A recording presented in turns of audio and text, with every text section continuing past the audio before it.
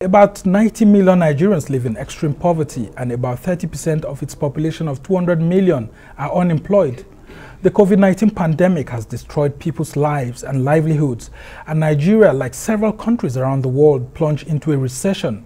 But a new report is offering a glimmer of hope.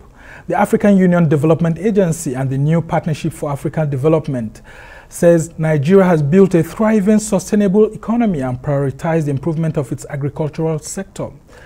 AUDA NEPAD said the Nigerian government has also enhanced social inclusion and poverty reduction, as well as building a system to fight corruption and improve governance. I am proud to inform you that the APRM National Secretariat, together with the National Governing Council of APRM Nigeria, worked with the support of the relevant stakeholders despite the challenges of COVID-19 pandemic to make this a reality in view of the signing of the Memorandum of Understanding between the Committee of Heads of State and Government participating in the African Peer Review Mechanism.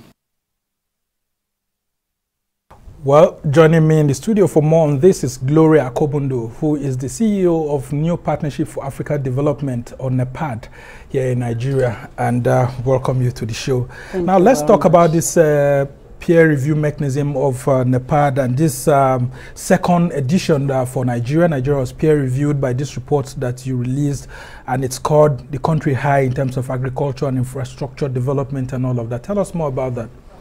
Thank you very much for having me. Yes, our country, Nigeria, today has done beautifully well in terms of the assessment taken during the conduct of the second peer review. Nigeria, then the heads of states and government of the African Union, they looked at the continent. Where are we? What are we doing? What do we need to do better? How do we come together to build our continent, to make it the Africa we want? Africa developing Africa, Africa growing Africa's economy, Africa industrializing Africa, Africa creating jobs for Africans. There gave birth the New Partnership for Africa's Development as a tool or a vehicle to economic development and growth. So having done that, they now look at the policies. How can they sustain that particular policy that can enhance good governance in our continent? That's okay. They need to introduce the M&E, monitoring and evaluation for sustainability of good governance practices and best policies in our continent. There gave birth the African Peer Review Mechanism.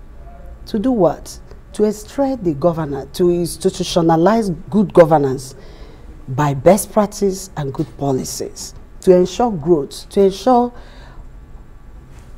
experience sharing and develop among countries, among heads of states, among the people of the continent. Best practices, encourage best practices, and then experience sharing on what, or way forward, or which way, or best practice they can use to sustain good governance in our continent. So they gave back there comes the African Peer Review Mechanism. Yeah, and so a lot of, sorry to cut you short, a lot of our viewers want to know the parameters you set in reviewing, in doing this peer-to-peer review, maybe like between Nigeria and South Africa, or Nigeria and Ghana, or Nigeria and Morocco, and all of that. What are the parameters you set in place when doing this peer review? Yes, if you don't get the history of where it's coming from, you might not understand the practice of what we're doing. So, the second, Nigeria was peer reviewed first in 2008. And during the peer review, what this really meant to Africa is not trying to undermine the leadership of various countries. And we have 42 countries participating in the African Peer Review Mechanism. And what do?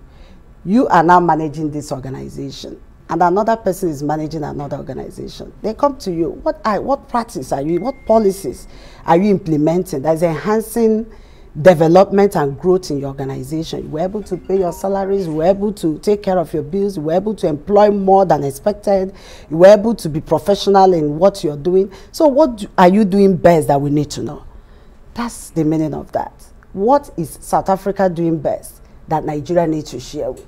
What is Ghana doing best that Nigeria? What are their policies working for them in terms of growth, in terms of development, in terms of economic growth, in terms of job creation and all that, including cross-cutting issues? What are their challenges and the ways of addressing them? That is bringing good governance and enhancing development in their country. So that is African peer review mechanism. Leaders coming together to say, Nigeria is doing well in infrastructural development. How are you doing it? Nigeria will share the experience. First of all, there were this administration of questionnaire to ascertain by the people voluntarily, telling the review mission, the other country, because these people, the mission were drawn from across the continent. It's not Nigeria, but they gave us the questionnaire. Go to nook and cranny of the country, like local government, like the world, like the business entities, like public-private sector, including the civil society. Take this document, look at it, tell us what is going on in your country, what are the best practices, what are you happy with, what are you not happy with, where we were, where we are, and where we want to be. More or less like shaping the future, drawing from yesterday's experience to today, and then what we want to become of tomorrow. So that's what it's all about. Very interesting submission indeed. And now let's take a look at agriculture and infrastructure development that Nigeria scored high. What are the specifics in those areas that made the country score high? If you look at it, when President Muhammadu Buhari came into office, he said diversification of economy via agriculture. Why does he have food soldiers, appointees to help him? Is to look at that policies and drive it. And that's exactly what NEPAD is all about. Driving the policies of the heads of state, decision of the heads of states and government. And this is a very good policy. And if you look at it, Nigeria keyed into it, both public, private, and private sector, including the smallholder farmers. Everybody keyed into it. Take, for example, if we had not done that to support our economy for food sufficiency, and if we did not create strong policies, many people are criticizing, oh, borders are being closed. Yes, of course. So that we can be real Africa, we can be Nigerians. Today we are proud to use made in Nigerian products, including food and clothing and all some other productions from Nigeria, including cosmetics, which is interesting. That is in the other way around, growing our economy, creating jobs, direct and indirect jobs. So when President said diversification of economy via agriculture, it's a policy, it's a command, it's something to be looked into and drive it. What do? We have to look at the policies, the way of doing it. For example, you have the ease of doing business, border is closed, yes, but in return, it has added value to our economy and development, job creation, and food sufficiency. Take, for an instance, the COVID-19 pandemic challenges. Yeah, which is what I really wanted to come. Assuming we don't have food, we would have all died of hunger. That's the reality. Because other countries shut down their border, they were not willing to import. Even the importation, you know, the people bringing the food to us and all of that. Couldn't even produce. Europeans were shut down, America, all over the world, even the China couldn't produce. But that single policy helped us to survive and to sustain our economy for this pandemic, which is still ongoing. You know? So that made us score high points. Of course, because that was a smart decision and a smart directive, right directive. Now let's talk about the second leg, which has to do with infrastructure. Infrastructure, of course. You are me, I think you know more than me. Today, look at the railway system, for example. So when we sign the AFTA, free trade movements and their goods, how do we realize that without ensuring the right thing is done, putting up the right policies and plans that will bring the realization of that goal? So this is one of it. Having transportation, both road construction massively across the country. This government has really done well in that aspect. You look at the railway system, we can't even count anymore. Today, transportation is a bit easier. Yes, of course, all of us can attest to that. Although it's more expensive. A lot of our viewers will tell you that it's more expensive, especially like, I mean, taking the flight from Abuja to Lagos now. They tell you it's 50,000. It wasn't like that maybe a few months back. By the time the project, so by much. the time rail goes round from what Minister of or Ministry of Transportation is doing, I bet you the price will come down. We need to own it. We need to change our narrative. We need to commend where best practices okay. Other countries were commending Nigeria and ready to come to Nigeria. The launch of the report, I believe you will be there. You will also hear other countries. What are they coming to do? To learn from us. To look at the policies. How did we get to this place? How did we plan? How did we get started? How did we change our transport system overnight? They want to learn. They want to also implement, because that's the only way the continent can grow, Africa can grow Africa. Because if we can move freely, our goods can move freely, smallholder farmers can produce and take to market without stress. My dear, that's the economy we're talking about. Necessities. There are things that are necessary. There are priorities that must do for us to get to where we want to be. Okay, and a lot of viewers will also be interested in knowing when other countries are coming to study us as part of the peer-to-peer review mechanism. What sort of areas are they interested in seeing some things that can galvanize their own economies or societies to change for good? They are looking at our democracy and political governance. They are looking at our socio-economic governance. They are looking at our corporate governance. That is it. Yeah, and I was reading somewhere that Nigeria has a huge number of billionaires. They are also looking at our economic governance. Of course, the private sector, you see, I keep saying it, government don't create jobs. They make policies.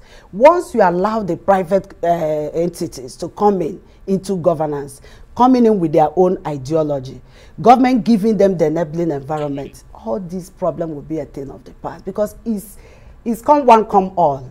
Division of labor, you play your own. Government give you the enabling environment, give you the right policies, support you, and then you go ahead and exploit. Yeah, that is it. Businesses are still crying out though that the government hasn't done so much in encouraging manufacturing. How do you think that we can do more in terms of electricity supply to these manufacturing plants and all of that? Already, His Excellency has made it a priority to ensure that there is stable power and petroleum products in Nigeria. So let's give him time to do whatever he wants to do there, because I believe the same way he transformed agriculture, the same way we have an infrastructural revolution, the same way we are trying to shape other aspects of governance, this also will be a thing of the past. It's just that Nigerians need to be patient. We don't praise ourselves. We only see the other side. Yeah, and people will also say, how patient, how much patient can we be? Also, because I mean, this government was given two mandates. When did we even come to democratic government? Let's face the reality. From military rule, from 1960 when we got our independence to the military rule, from there to just 1999. Come on. We are comparing ourselves to be America that has been there, the UK and all the... Why don't we give ourselves time? I think what we need to do is to give government time, be patient with them, thank them for the one that are doing well, partner with them, collaborate with them. What is important now is to harness our population to productivity. And with all these policies and the review, reform and all these policies, thank God we were able to assess all the gender and the youth and all that. Come on. Right. Very interesting development. It will help us get there. Some of the countries we all got independence with, some of them, I mean, they've left us behind. We are more than them. 200 plus. Okay, well, 200 million people. All right. We have to go on this short break. When we come back, we'll continue the conversation. You're still watching the Arise interview. Plenty more still ahead. Stay with us.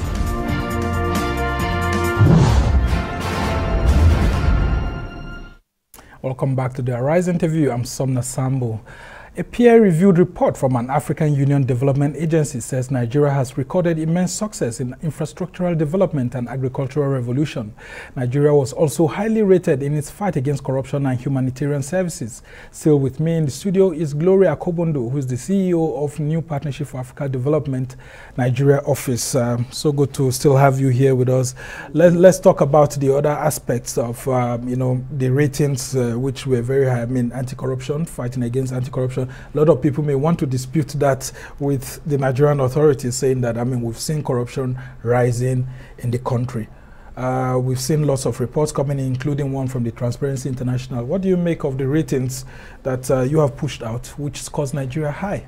Of course, for the fact that we put even the policy together to put check and balances, both at the public-private sector, our mode of operations and what we do with public funds and all that is a plus. For the fact that we put that in place, it's a plus. And again, if you look at, though it suffers setback, but we're on the move. We are moving, we are checking, we are advocating, of which NEPAD has been one of the agencies advocating for this in partnership with EFCC and ICP and other anti-corruption agencies. So that is okay, because it's better to prevent than to wait for getting people and doing that. So you're saying we've been able to put the right laws? Of course, the right laws, the right policy, the right policies, the awareness is very high. We've launched out both home and outside. We've launched on illicit financial flows at the margin of United Nations Summit, a side event with Mr. President there, and anti-corruption agencies heads there, other countries and all that. More or less like a peer learning too, to look at what they are doing, their own policies, listening to world leaders speak on these policies and how best practice or whatever, or how they can support us to succeed. So we are making move on that. So, and it's a plus. Let's talk about the... Putting it together comes to our findings from the first peer review, that's the National Program of Action, and the second National Program of Action. So these are areas we've looked into during the peer review. It's not Nigeria looking at it, it's the Africa, the continent, the member states looking at it to say, you are doing well already on this, sustain this. You have challenges here. What do you do? They profile ideas, solutions, advices, and all that. Do they provide funds too? Of course, if you also give room, because some of the collaboration program, they also support. We have development partners supporting us to achieve our goal. We have even private sector support from Nigeria. So his ability to open the door and let them come do what add value to what the government is doing, like I said, is public-private partnership that boosts good governance in any society. So we are working on our National Program of Action. Which is one thing I'm also interested in knowing. The National Program of Action, what's it all about, actually? What it's all about is our X-ray. Just like you go to your doctor, you say, come and examine me. I have headache, I have stomach upset, I have this, I have that. Doctor will look at you and say, maybe these are not your problem, you are just stressed. Rest, sleep, wake up, drink a lot of water. That's the meaning of that. So what is it that they have identified that we need to address? And what is it that we're doing well that we need to sustain? And what is the solution to going out from what is not right to best practice? That's the National Program of Action. And from the time between 2008, Nigeria was first peer reviewed to date. What have we done well that we need to keep, which is in the report? And what is it that is not going well that we need to change is in the report? And what strategy are we going to use? Then we take the advices and solutions. If we need to meet other countries too, to look at their own practice and how they're doing, we do that. Now, so, what are the areas that we're not doing well that other countries have peer-reviewed us on, and what sort of advice are they giving to us on what to do to improve those areas? Yes, there's no country without challenges. For example, we can say insecurity, but wait until we dissect the report. The president is going to launch the report, and then we'll be able to extract the points they made where we're not practicing well that we need to build on.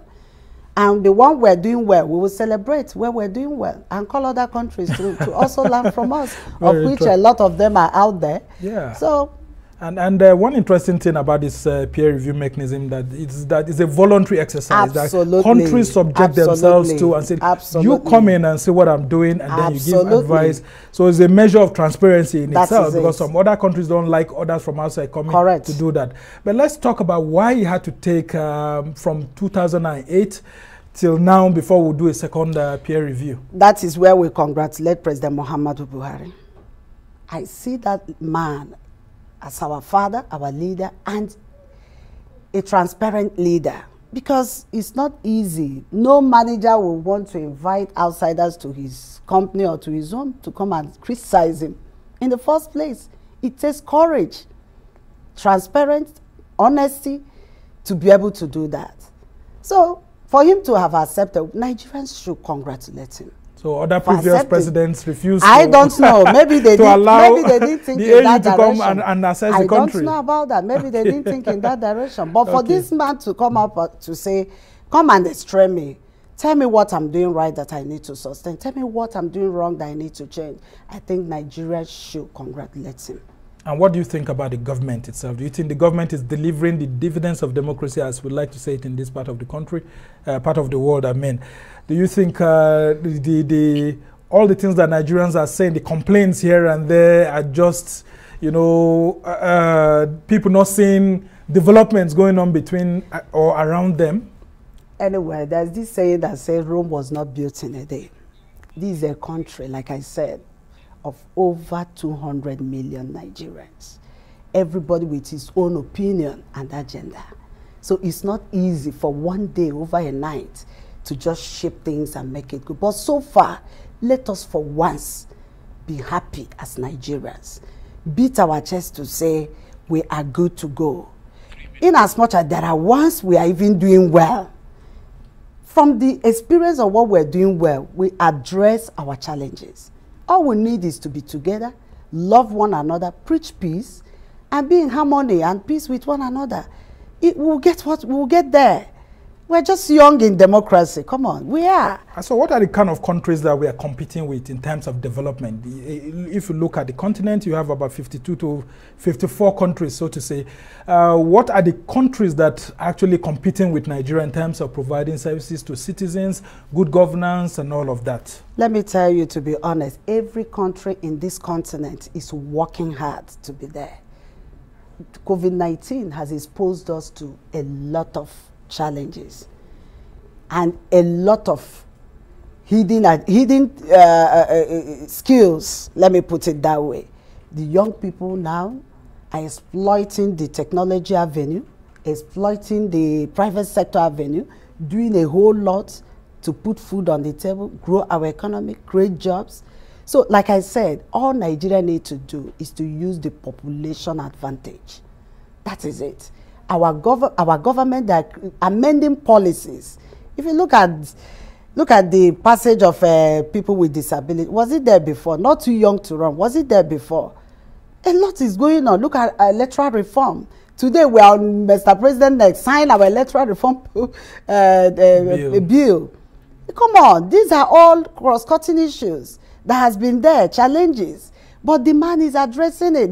The government of President Muhammadu Buhari gradually is addressing all these challenges. So as the government is trying to wind up, I mean, its second time, what do you think is the legacy that the All Progressives Congress administration led by President Muhammadu Buhari is leaving behind after 8 years, if all things go well by next year? If I may say, infrastructure is a good legacy.